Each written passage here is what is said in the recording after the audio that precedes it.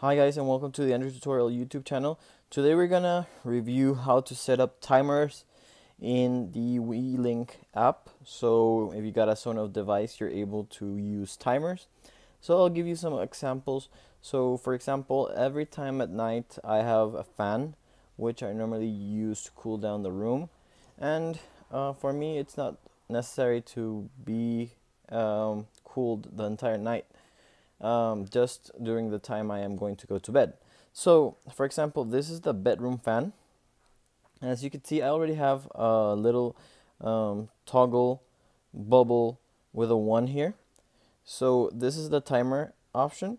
As you can see, I already have a timer here which I can erase.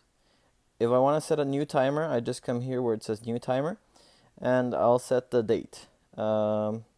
So for example, first of all, I have to see if I have it to turn it on or turn it off. So for example, obviously I'm gonna have the fan on and I want it to go off. So for example, in this time, I'm going to place off, and then after 1 hour, or as long as you want. So here you'll see that I'll drag it to and move it over. So in 1 hour, I am going to turn it off. There you go, and it starts supposedly. If you want to disable it, you just toggle the way I just did, and if you want to enable it once again, you just toggle it again. If you want to delete it, because for example I have a duplicate here, I just come here and delete it. So it's quite handy. You might do some other stuff, for example a TV.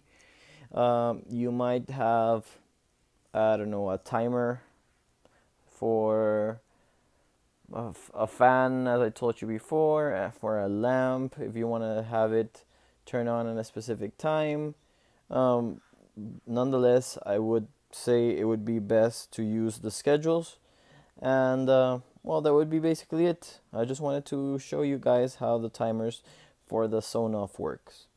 So if you got any questions, please let me know. Hit the subscribe button, hit the thumbs up, and let me know if you have any questions. See ya.